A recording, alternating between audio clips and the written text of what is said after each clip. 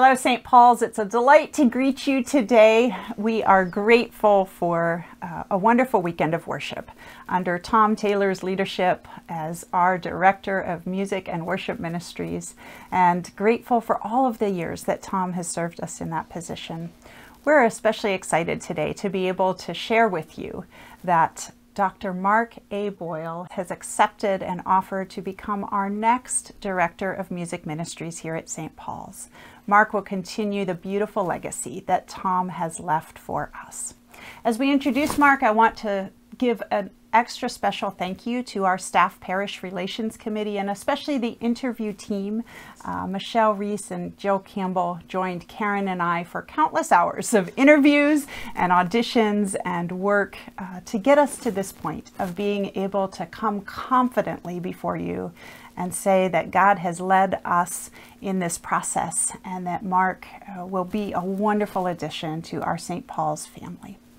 We are so thankful for all of the prayers that have been prayed alongside us in this process. We've been praying for a long time for God to raise up the next right leader for music at St. Paul's, and we feel like those prayers have been just abundantly answered.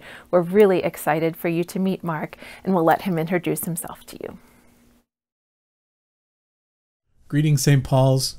My name is Mark A. Boyle, and I have the distinct honor to take this opportunity to introduce myself to you. I'm thrilled that I have been what I view as called to come and join you in service as your next Director of Music and Worship. Some things that define who I am as a person. I'm a husband. My wife Jane and I have been married for 27 years this coming July. We are the proud parents of two boys, Nathan, who's a senior in college this fall, and Patrick, who's a senior in high school. Jane is a public school music educator in Plum, a wonderful educator, incredible pianist, and just all-around great musician and human being. Our oldest is a mechanical engineering major, and our youngest hopes to be an English education major when he starts college in the fall of 2024. I have been serving churches ever since my junior year of college, when I got my first position at a Lutheran church in the town where I went to college, Selinsgrove, Pennsylvania. I was an undergrad at Susquehanna University.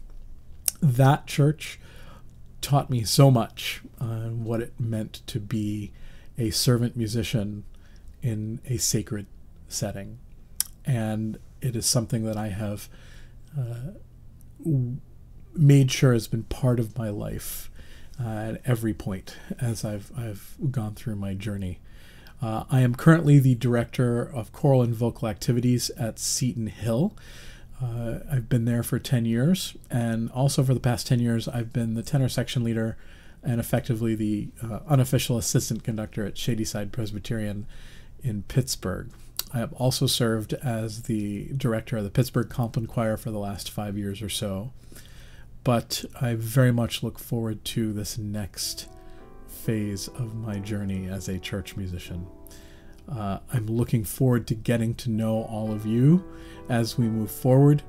Hopefully I'll be able to spend some time this summer up on the St. Paul's campus, getting to know everything about you, spending time with Pastor Amy, Pastor Karen, Elaine, and the rest of the staff, and finding how I can best serve the congregation and, very importantly, honor such a tremendous legacy that Tom leaves after 47 years of devoted service.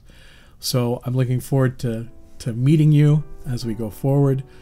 Thank you so much for this opportunity, and I hope to see you soon.